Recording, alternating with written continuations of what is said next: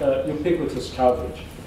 So meaning we, as citizens, we need to feel safe wherever we are in the city, no matter where we are in the city.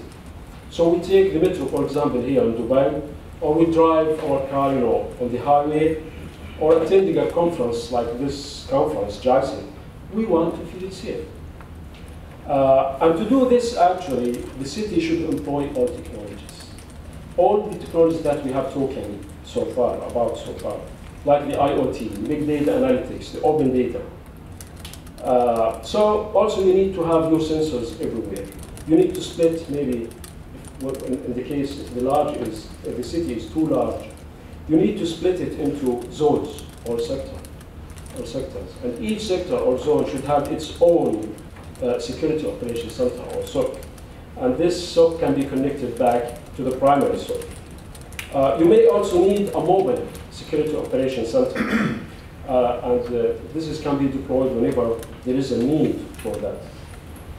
The other key challenge, in fact, is to integrate citizens into the security system of the city.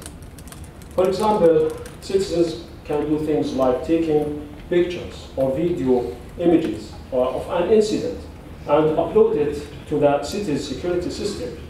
So the operators better understand the nature of the incident, and they can then respond according to that.